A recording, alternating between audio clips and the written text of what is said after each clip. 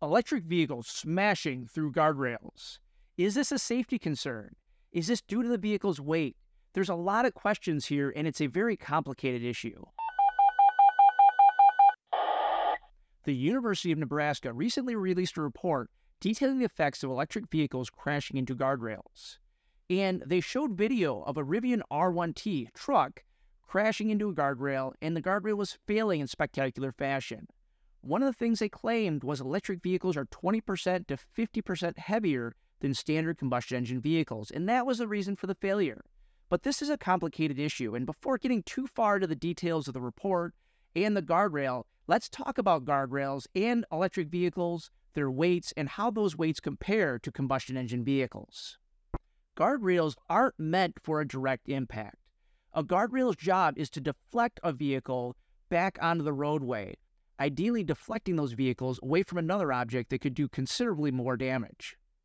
When you look into guardrails and the way they're tested and validated, one of the important factors is impact angle. The impact angle is the angle of attack that vehicle hits these guardrails. Typically, that impact angle is anywhere from 15 to 25 degrees.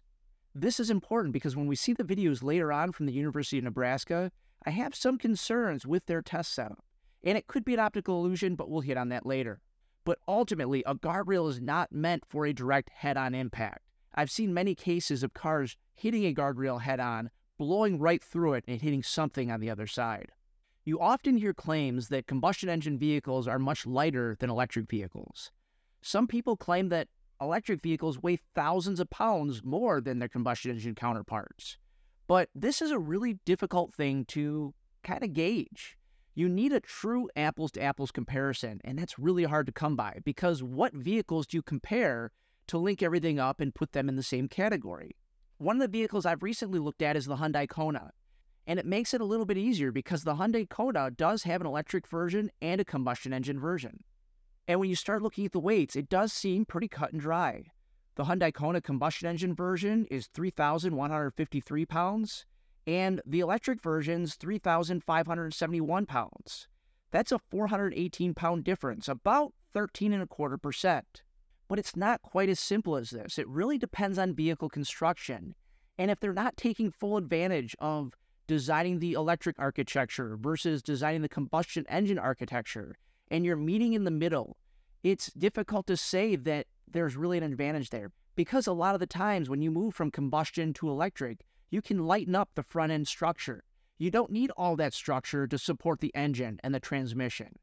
But when you move from combustion to electric on a single platform, a lot of times they're keeping some of those features in there. There's some give and take. Now, I put together a comprehensive study comparing combustion engine vehicles to different models of Tesla. I looked at the Tesla Model Y, the Tesla Model S, the Tesla Model 3, and I wanted to see what vehicles would compare to those vehicles. And it's a really difficult area to gather information because what vehicles do you lump together? Sure, I could go out there and I could favor it one way or another, and I could probably make the results look pretty good. I could easily compare a vehicle like a Tesla Model Y to a Toyota Yaris. It wouldn't be a very fair comparison. In fact, when you look at those numbers and compare the two vehicles, it's almost 2,000 pounds. It's an 85% difference in mass.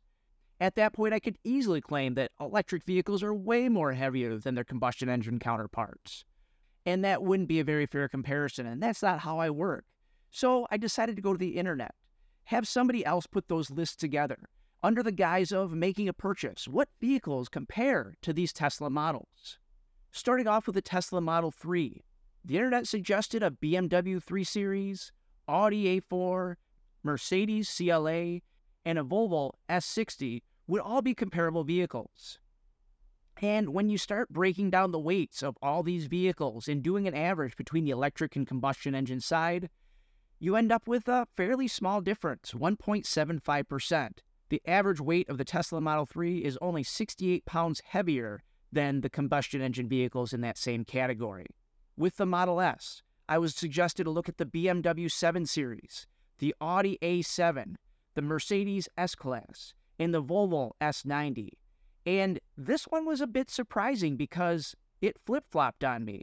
It's a 3.73% difference, And the combustion engine vehicles were actually 174 pounds heavier than the Tesla Model S. The Tesla Model Y, on the other hand, it went the other way. The forums recommended the BMW X3, the Audi Q3, Mercedes GLA, and the Volvo XC60. That difference was a bit higher at 8.41%, and the Model Y was on average 335 pounds heavier. So when you're looking at the passenger vehicle side of things, electric vehicles aren't significantly heavier. In fact, when you're looking at some of these combustion engine vehicles, they are actually heavier than the Tesla models. Now, everything goes out the window when you start looking at pickup trucks. For this comparison, I'm looking at the Tesla Cybertruck, the Rivian R1T, and the Ford Lightning. And that Rivian is a beast of a truck. On the combustion engine side, I'm comparing the Chevy Silverado, the Dodge Ram 1500, and the Ford F-150. And here, there's a significant difference of 26.25%. The electric vehicles are almost 1,400 pounds heavier than their combustion engine counterparts. And I intentionally left out the electric Hummer because that's a 9,000-pound vehicle. Looking at these crash tests, they are fairly spectacular, especially with the Rivian truck. But let's start with the Model 3. There's a lot of focus on this Rivian truck, but not a lot of focus on the videos from the Model 3. Let's analyze what's going on here. You can see as the Model 3 hits the guardrail, it takes that guardrail, it actually folds it up. The vehicle kind of slides underneath of it. Not something you'd expect from the impact on the guardrail. You would expect the guardrail to actually deflect that vehicle back onto the roadway. And part of what's happening here has to do with the center of gravity. The center of gravity of a standard combustion engine vehicle is a lot higher and more towards the front of that vehicle. That means it's more in line with the guardrail. When you look at a vehicle like a Model 3, most electric vehicles utilizing that universal skateboard design, the center of gravity is quite low, central to the vehicle, because that's where all the mass is. All the weight is in that battery pack. Some of these battery packs weigh 1,000, 1,500 pounds, so there's a lot of weight down low. Now, when it comes to the Rivian R1T pickup truck, that's a little bit different.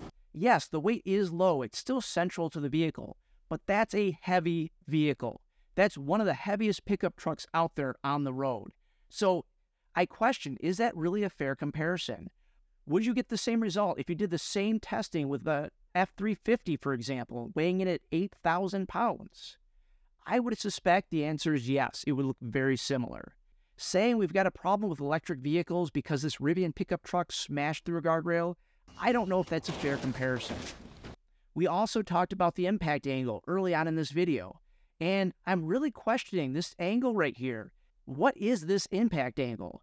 The video makes this appear to be almost a head-on collision with this guardrail, which an impact like that would cause most vehicles to blow right through it. This absolutely is an area that we need to study further, and there needs to be a deep dive into electric vehicles, really based on that low center of gravity. Again, less the weight, more the location of that center of gravity, and see if our guardrails are currently designed properly to withstand those types of impacts. It's a safety concern, and there's a lot of safety concerns around the Tesla Cybertruck as well. And if you're interested in learning more about what I think on those safety concerns, click this video right here.